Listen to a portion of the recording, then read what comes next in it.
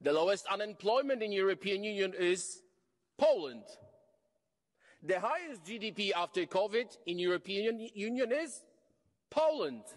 One of the lowest debts in the European Union is Poland.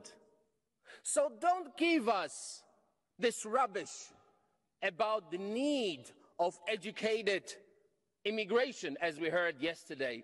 We don't need your doctors. We don't need your engineers. Take them all, and pay for them. We don't need them. You know why?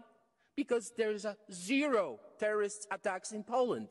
Why? Because there is no illegal migration in Poland. So don't give me this look.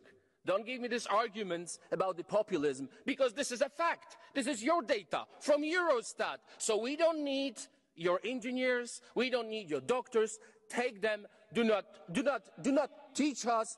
Do not teach us about democracy, because we know what the democracy is. So learn from Poland.